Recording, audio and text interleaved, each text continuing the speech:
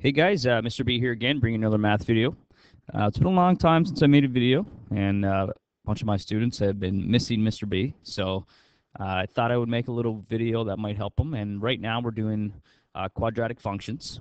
So this is a video on graphing vertex form using a mapping or a mapping rule. So this is vertex form. You can see you got your A, you got your H, and you got your K. Now, I'm using a microphone here today, so I don't know how this is going to work out quality-wise, but we'll see.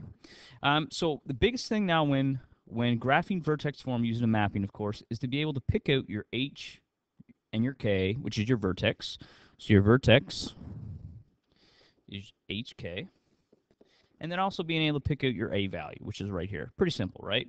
And then, of course, remembering your mapping rule itself, which is the point xy goes to x plus h and then ay plus k. Now, h and k may not be the letters that you use. You might use p and q. Some people might use h and v for horizontal and vertical. But either way, doesn't matter. They're just placeholders. They just represent a number. A number will be filled in there. All right, so let's give this guy a shot. So we're going to graph this guy and see what it looks like. So the first thing we need to do is pick out our A, H, and K. So our A value is going to be right in front of the bracket, so you can see it right here. It's -2. Your H value is always inside the square, so inside the brackets, and we have to be very careful. I'm just going to flick back for 1 second. This sort of default mode of vertex form has a subtract there. So if the subtract is already in your equation that you're given, that means your H is positive. So a lot of my students just think, well, if there's a negative there, my H is positive. If there's a plus there, my H is negative.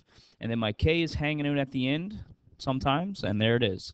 That's your A, H, and K, which allows us to write our mapping rule. So remember your mapping rule is x plus h ay plus k. Now we can fill that in a second. So one more thing that we need is our base table. So this is, if you graph the simplest quadratic, the base table would be what would give us.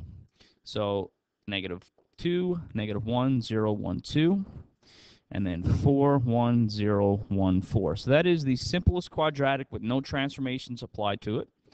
And we're going to transform that guy, and I usually write mapping right here. Then we're going to use a mapping rule to create a new table. So this will be our new table. And generally what I put in my x and y spot is my mapping rule. So my x plus h is going to be x plus 1. And then my y spot is going to be -2y plus 3.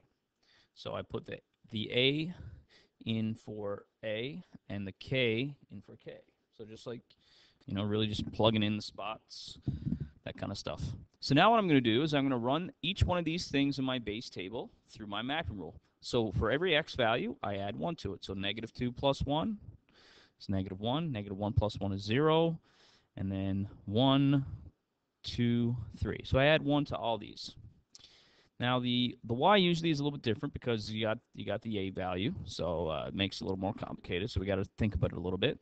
So that 4 is going to come and go right there. So it's -2 times 4 is -8 plus 3 is -5. 1 times -2, -2 plus 3 is 1, and then 0 times. So I'm taking the y values, by the way, and plugging in here. 0 times -2, so that's going to be 3. And it makes sense. Yes, it does. And then we got, well, it repeats after a while, but I'm just going to double. I like to do these points to make sure I did the first ones correct. So -2 times 1 is -2, so it's 1. And then 4 is -8. And then we got 3, so it's -5. So that's our new table that we're going to plot. So now it's just a matter of remembering that x goes first, y goes second. Always in your table when you do it this way, that's going to be your vertex. So a lot of people like to plot that first, So that gives them a good idea of what their graph is going to look like. So let's see if I can plot this guy. So 1, 3. So 1, 3 is going to go right here. And then I'm going to start my -1, -5 is all the way down here. And then 0, 1 right there. And then 2, and then 1. And then 3, -5. So you got to make sure that you got some symmetry. And remember that these make U's.